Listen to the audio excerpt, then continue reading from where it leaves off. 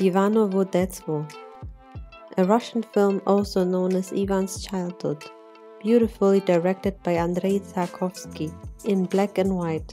Vladimir Bokomolov wrote Ivan, which is a fictional story based on real events. The movie is about Ivan, a 12-year-old boy played by Nikolai Pulayev, who works as a spy at the Eastern Front. He can cross the German lines unnoticed to collect information, while 3 Soviet officers try to take care of him.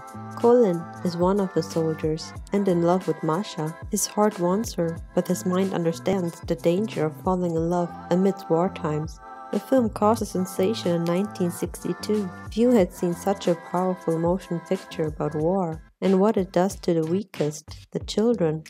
It's a bleak, haunting and horrifying portrait of lost innocence and the childhood that was interrupted the very day the boy's family was murdered.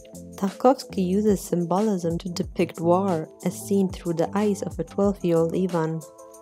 Dream sequences preface and abide throughout the film, showing a vision of Ivan's former idyllic life, punctuated horrifically with the death of his mother.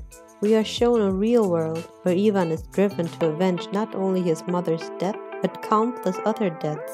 But neither Colin nor Ivan survive to find the respective longed for love and happiness.